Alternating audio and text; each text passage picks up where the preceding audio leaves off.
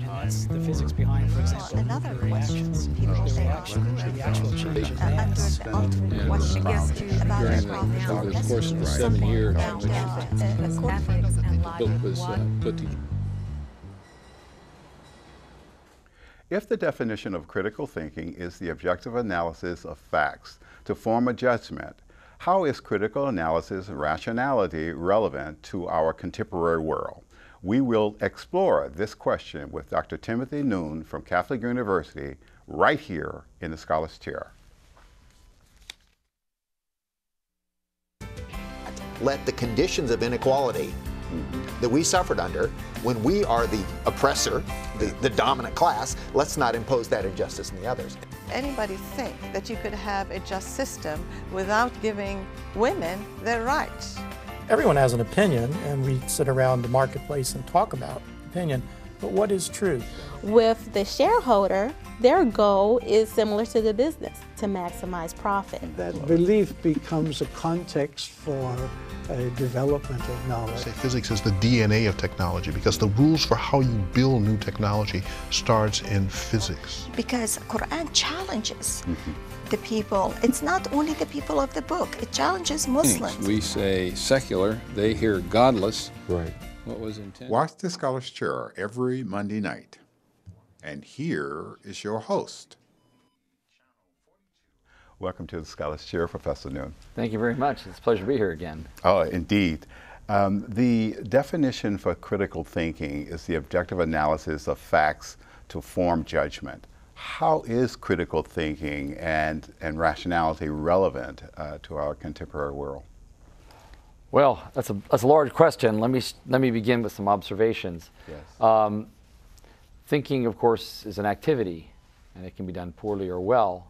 And all such activities of that sort have built into them a success description, right? In this case, it would be arriving at truth. So the standards of critical thinking are the standards which don't guarantee, but make it most likely that and dispose people to arrive at truth through their thinking process. And that's why it can be analyzed the way we analyze it, say, in logic.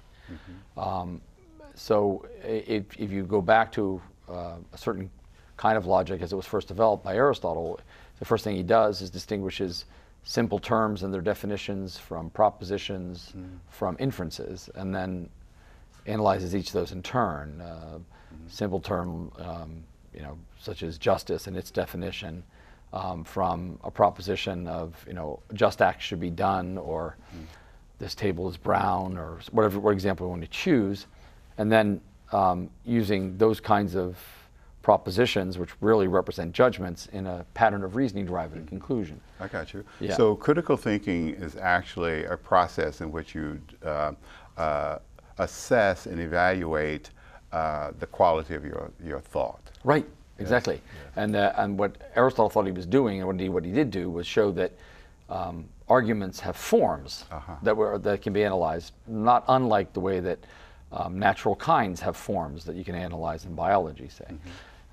Even though they're thought patterns, they have a structure. And then when you get inside the structure is either such that the premises, that is the propositions that you use as evidence, guarantee the truth of the conclusion, or maybe they don't, right? And then the reasoning patterns that can't guarantee the truth of the conclusion, those are rejected as invalid. Interesting. And then you have valid ones. Yeah, and they use valid ones. Yeah.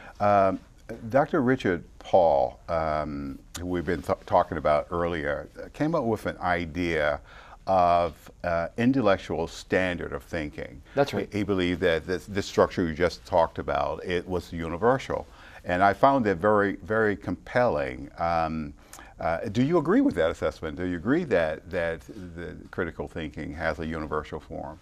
Right. I mean, I think for me, critical thinking amounts to either deductive logic or inductive logic, and each have their own standards. They're different standards, but they're parallel standards.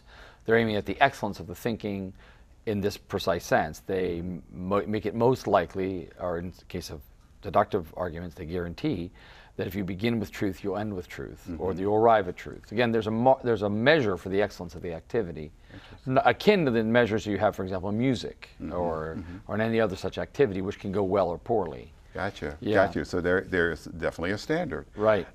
intellectual, when we talk about actually the development of rational tools here, now Paul goes on to talk about that one of those standards is clarity of thought. I mean, the whole objective is to get to clarity of thought.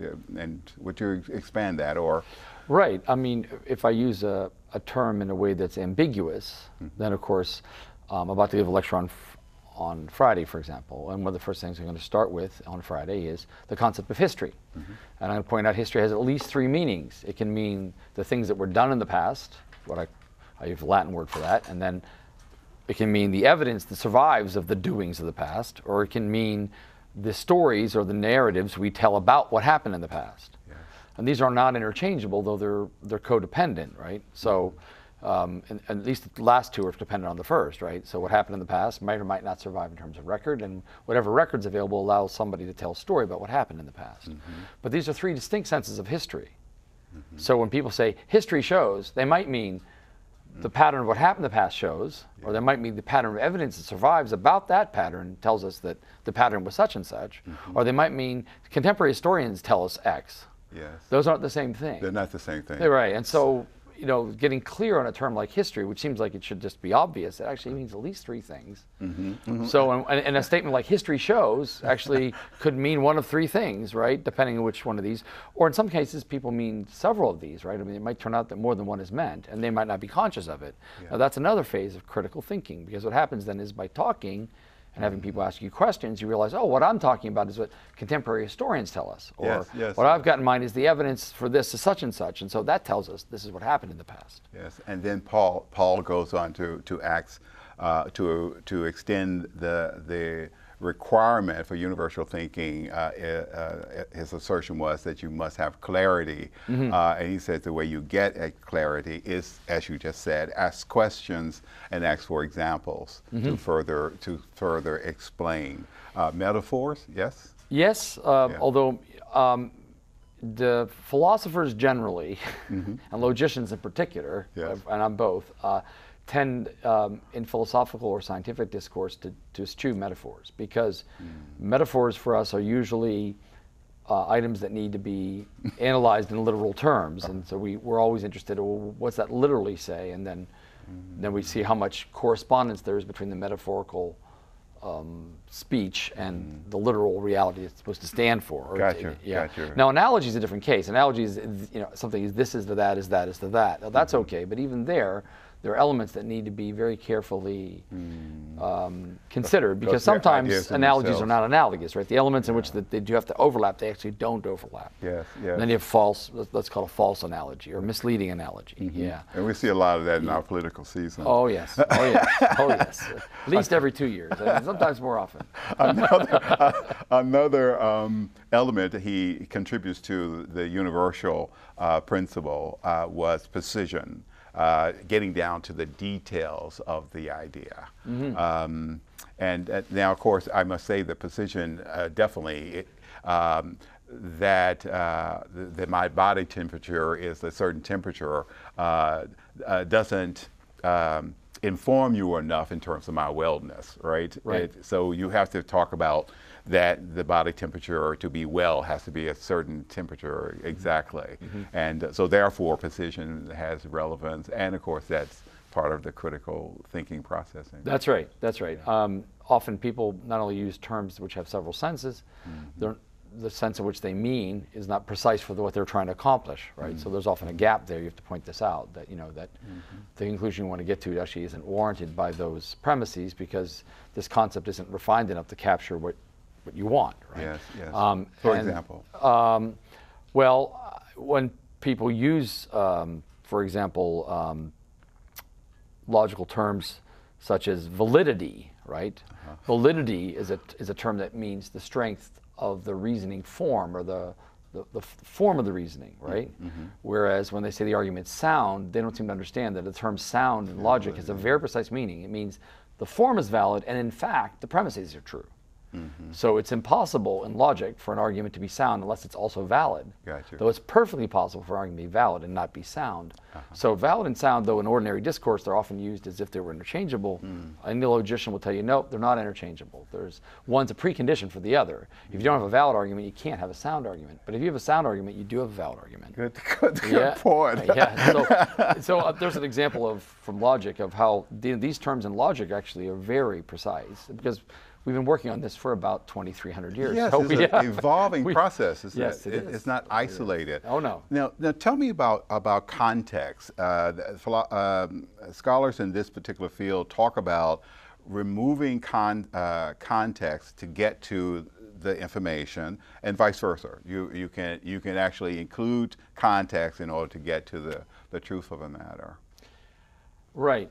Well, I mean, for sure, each subject area has its own context for inference, right? And in that sense, logic, although it's a general tool for reasoning, has to be adjusted to different subject matters, right, in different ways.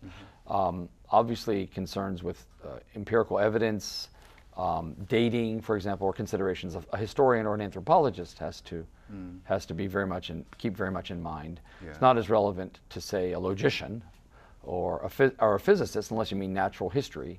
But otherwise, dating's not so relevant. Gotcha. Yeah. So often judgments are contextualized in that respect, right? A certain judgment might be kind of judgment or pattern of reasoning is relevant for one subject matter. It's not very relevant for another, right? And in fact, as was pointed out long ago, part of the art of reasoning involves being able to make the appropriate kind of judgment in the appropriate context. Aristotle very famously in the Nicomachean Ethics says, well, we wouldn't expect mathematical precision from someone trying to influence a crowd not to do a violent act, but equally we wouldn't expect just, appeals to emotion from a mathematician, right? In other words, and his point was that it's part of being well educated or having critical thinking skills to be able to say, okay, this is the relevant standard here, this is the relevant kind of information here, these are relevant considerations here, but not over there, right? How does critical thinking play into identity? Well, I mean, you mean like gender identity, or any identity? If I'm thinking in ethnocentric terms, there's a notion of critical thinking as it relates to ethnicity. If I'm thinking nationally, is there critical thinking involved with my national identity, or in what you just cited, even notions of gender? Well, critical thinking is a set of skills or standards or canons of reasoning. It can be applied anywhere, right? Gotcha, right. But it needs to be somewhat adjusted because certain considerations, for example, if you were doing political science, statistical models and their critique is very much relevant to what you do, but not so much in other subjects. Physical anthropology would have almost no role, right? Gotcha. So, and conversely, certain structures in chemistry are relevant for certain parts of biology, but not for others. So I think in general you can say this, that the standards of critical reasoning, although they need to be adjusted to context and context of discourse and content of discourse, nonetheless are of a general value. I do think you can ask very interesting questions, for example, about national identity, for example. I mean, if you take national identity, it's a very curious case because in the United States, our national identity is very much tied to our political system and its history. Whereas if you go to other countries, say France, it's a linguistic element that enters in very strongly. And the history of that language, but also the history of the writings in that language enter into the identity of the French people. So they've radically changed several times in the last 3 or 4 centuries their political form. But so their political history, although it's part of their identity, it isn't as strong a part as it is for us. Right. Now we were looking at a critical thinking as a universal element. We are still using these universal principles in any and all settings. Yes. That's right. Yes. That's right. Yeah. That was the whole crest of this for me, was to be able to have this tool that could be used as a hammer everywhere. I guess that's what I'm trying to get to. Yeah, no, it is. It is. I mean, the 2 major types are deductive logic and inductive logic. That's the 2 major types. Why don't you, since you mentioned it twice already, let's go explore that a little bit. What is deductive and inductive reasoning? the process. The process is, for deductive reasoning, you have premises, and you align them in such a way that you say, if 1 and 2, then 3. An example would be, all mammals are endowed with complex nervous system, all whales are mammals, all whales are endowed with a complex nervous system. If those two premises are true about the mammals and the whales, then the conclusion has to be true, right? Because that particular form of reasoning is valid. Is okay. So we could show that on independent considerations and logic. That's a model of deductive reasoning, right? But you would have deductive reasoning too. You get an example, for example, in a Sherlock Holmes story. If the police report about the murder is correct, then there should be powder blackening on the clothes. There's no powder blackening on the clothes, therefore the police report's not correct. Yes. Because, of course, gunpowder creates a mark on clothes if it's fired within 3.5 feet, and the police report had it that the person was shot from 3.5 feet or less, and that's clearly not true, right? Not true. Okay, so that's a modus tollens argument. It's deductive. Whereas if I reason, some people in this group have this feature, other people in this group have this feature, therefore all people in this group have this feature. Right. I'm going from part to whole. Gotcha. Some people just, right. So long ago, when the people started studying mammals, they started taking that note of their properties. So I take it a long time ago, people noticed, oh, elk, they raise live young and they've got complex nervous systems. Whales do too, right? Dogs do too. Oh, I get it. All mammals have complex nervous systems. That was so the premise in the one argument was arrived at inductively by examples, building up to a general claim. So anytime you move from particular to general, that's going to be inductive reasoning. And there are different models for how to do that. Yes. Anytime you go from one general claim to another general claim to another general claim, or from two general claims to a particular claim, that's going to be deductive reasoning. Excellent. Yeah. Excellent. So they're very clear. I mean, logicians will admit that sometimes when you deal with ordinary people's reasoning, you have to ask them, what do you mean? Yes. Because sometimes it's unclear in their minds whether they mean to read is inductively or deductively. The premise can be right. It's unclear what they're saying. But once you get clear what they're saying, then it's going to fit one of these two patterns. Excellent. Right. This is what we want to give our audience, this tool of rationality. So I thank you for that. That is one of the questions that we really want to get clarification on. Accuracy, is accuracy relevant in the processing of critical thinking? Sure. It seems like our president doesn't appreciate it. Accuracy is relevant in two respects. I mean, what you say should be conform to the way things are. That's what one of the definitions of truth is, right? Yes. To say that what of that is that it is, and of that is that which is not is that it is not. So there's accuracy at that level. Also, your speech acts should, as much as possible, express what you think, and what you think should correspond to the world. Ideally, that's how it works. Now, as you know, many people have a hard time expressing themselves, so it might be that what they are trying to say they're not saying, or it could mean what they're thinking, which is what they're saying, is not actually correct. Yes. So accuracy enters in that respect, because the overall goal of reasoning, of all reasoning, is truth, right? Yes, right. So to get to truth, you have to reason properly. Again, I can't overemphasize, thinking is an activity. We don't usually think of it that way, but that's how it ought to be thought of. Yeah. And it has inbuilt goals, right, that it should achieve, the chief one of which is arriving at the truth. Yes, I remember Professor Nasser, George Mason talked about intellect in the old definition of intellect was a verb. And he might have a point there. Yeah. Relevance. Tell me about the relevance, where relevance is a principle of critical thinking. Right. I mean, to my mind, critical thinking is what you should do every day, all day. I mean, I get up in the morning and I read the newspaper, and of course, very often I find some very uncritical thinking there, right? Yes. Pieces of writing which are poor in many respects, but not least evidence adduced for a claim. A general conclusion is drawn, but the evidence for that is very weak. And anybody reading it who had these kinds of skills that you learn in critical thinking or logic classes can immediately see, oh, that doesn't follow, that those premises don't actually justify that conclusion.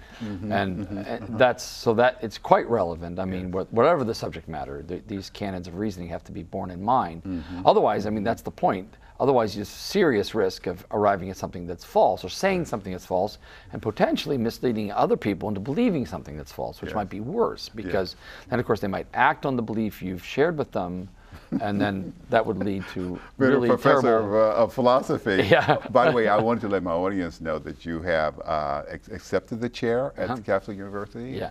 And congratulations on thank that. you. I wanted to publicly say that to you. Thank you. Another idea that Richard Paul puts forward is depth. He said that sometimes questions and discussions can be superficial, so much so that they can be misleading, and you don't get to the depth of a particular answer. Example he gave was the answer to drug addiction was to say no. And he said that the answer, of course, is very superficial. And of course, drug addiction has an economic problem. there is political problems involved. There is policing problems involved. So there's a lot of problems. So the simple answer of just say no is not sufficient in this example. So tell me about the depth then. That's right. I mean, if you take fairly simple approaches to economic problems, for example, in the present day in the middle of the country, which is where I'm from originally, grew up west of Pittsburgh. Yes. It's a very complicated problem there, right? Because you have people who were formerly fairly, not affluent, but fairly well off in terms of lower middle class lifestyles. They were able to be well ensconced in those, and now that's all fallen away because the manufacturing jobs have gone away, largely in the last 30 or 40 years. Those problems cannot be readily cured if they're not fully diagnosed and analyzed. Yes. So if you don't get to the sources of the difficulty, I mean, one difficulty was people asking, for example, for raises, even though what would have been better off, in retrospect, we can all see, would have been investment in the technology and alternative training, educational courses, which people took the dollar raise rather, So there are all kinds of factors that entered into why things went the way they went. So a really simplistic analysis would say, let's just bring them back as if it was like a light switch. Well, obviously it's not like a light switch. It won't come back overnight just because you've changed a few things. It's going to require careful analysis, in-depth analysis, and then very studied, measured steps that have been shown to be effective to bring back certain elements in that area, economically. To make America great again, it's very simplistic. Very simplistic. Yes. Yeah. I mean, it's not going to all happen overnight. It's not a matter of just one or two policies changing. Yes. I mean, some of the things mentioned are indeed problematic, but how to cure them and how to address those issues is really hard, much harder. And so an in-depth analysis would show that the situation is much more complex, and maybe things you would not expect to work are in fact going to be worth trying because they're more likely to succeed than other measures. Right? So, what is the result of poor analytical skills, just poor rationality? What happens to an individual and a society when that continues to be unaddressed? Well, I mean, ultimately, people don't know what's true, right? And then they start acting on falsehood. Right. You think about the man who was somehow induced to believe there was some kind of, I think it was a child snatching ring over at a pizza shop here in Washington, D.C. He acts on that eventually, right? Yes, I mean, a complicated situation because he was apparently following a certain string of information on the internet, and somehow they had convinced him that this was all real, and he went over there with a gun apparently and tried to put a stop to the ring because no one else was. I mean, this shows you the ultimate impact of falsehood. That if falsehoods are repeated in a believable or persuasive form, they become pernicious, right? Now, the whole process of reason, rationality, reason, and logic. And when we talk about these things, I don't know why the phrase rationalized insanity comes to mind, but people actually set an object and then they use their tools to get to an insanity. They're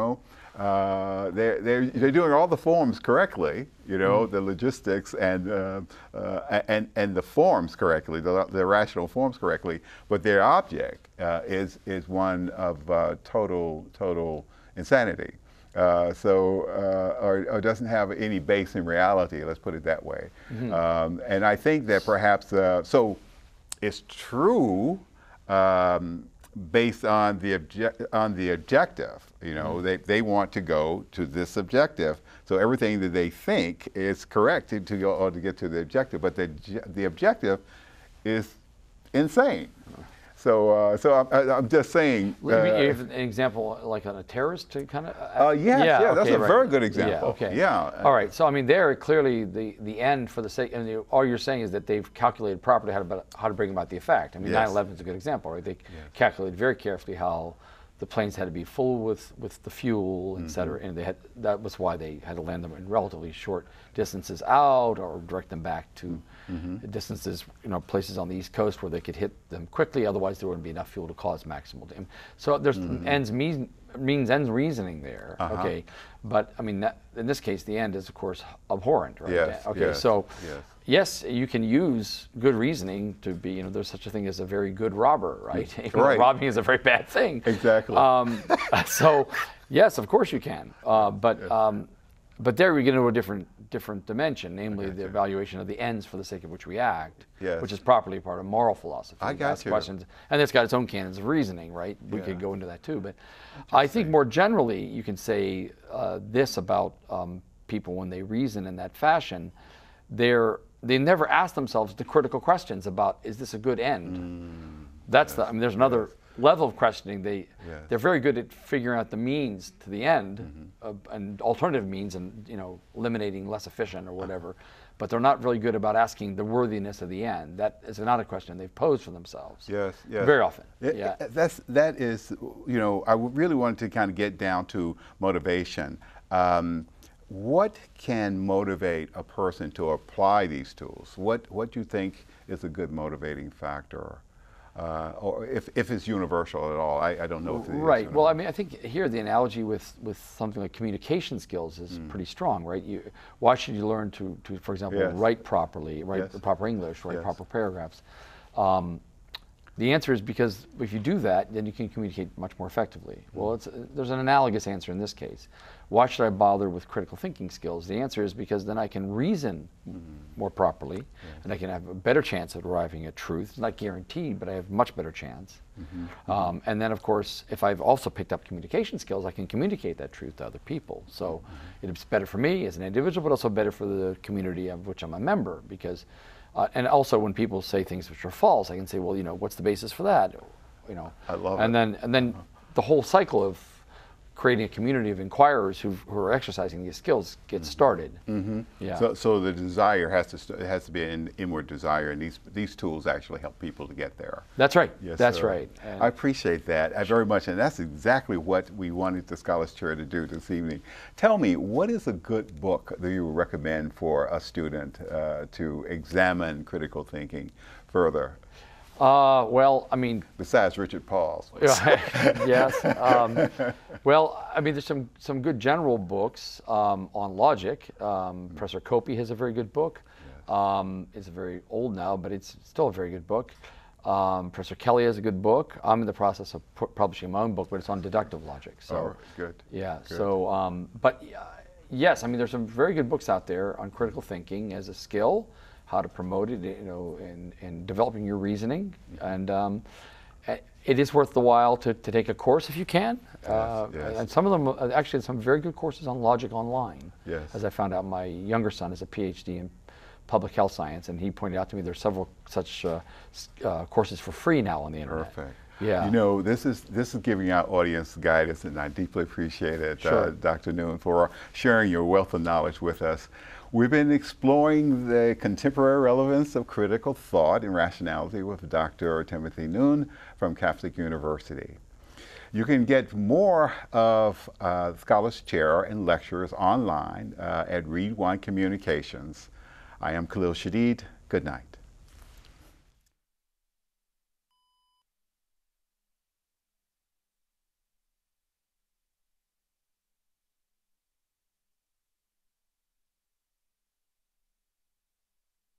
Hit it!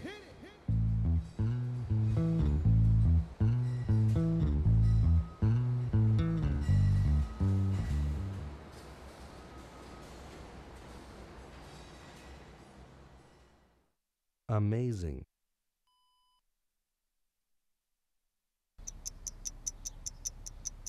I understand. I know it's not your typical resume. Okay, well. But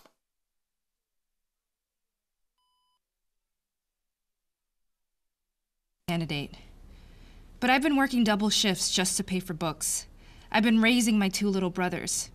I'm determined, driven, motivated. Isn't that what you're looking for? Look beyond the resume and discover new ways to develop great talent at gradsoflife.org.